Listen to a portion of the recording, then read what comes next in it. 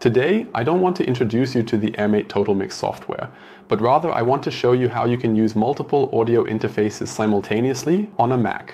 On Windows, you need additional software for that, but on a Mac, it can be done with built-in tools. For this, we go to the Audio MIDI setup, which you can find under Applications in Utilities. And then in there, and I have actually already created one somewhere here, exactly here, this is what it looks like in the end. There's a Rode Wireless Go microphone in there and a Fireface 800, so I can record them together in Logic. And today I just want to show you how that works. And then we'll also talk about the screen. So we can now go down here and click Action Plus.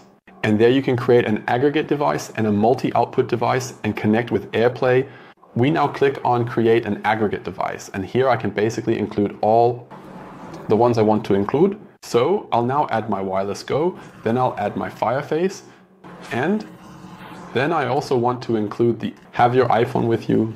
And now you can see up here that I have all three options as sub-devices. The aggregate device can also be renamed if you. Can it be renamed? Okay, I thought, but of course, if you get in, you can rename it.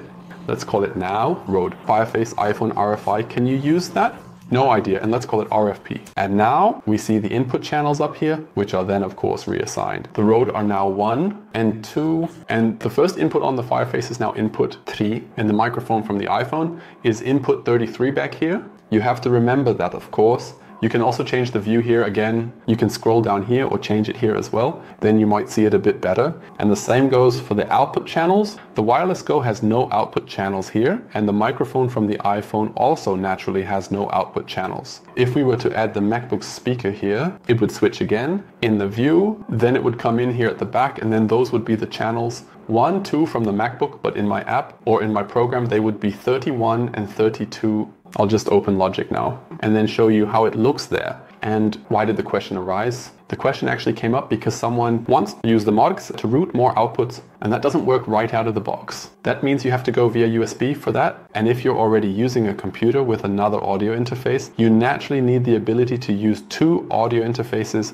namely the one you already have plus the MODX. So now you can go to settings at the top and then to audio. And now you see here that I already have my Rode RME combo as the input device. And here I can now also select the AFP combo. Should I just click on apply now here, then close it. Now my iPhone also registers the microphone. Click here to select. And if now here, I can now choose microphone or line and can now select the inputs here. And now I just have to make sure that down here, in my RFP.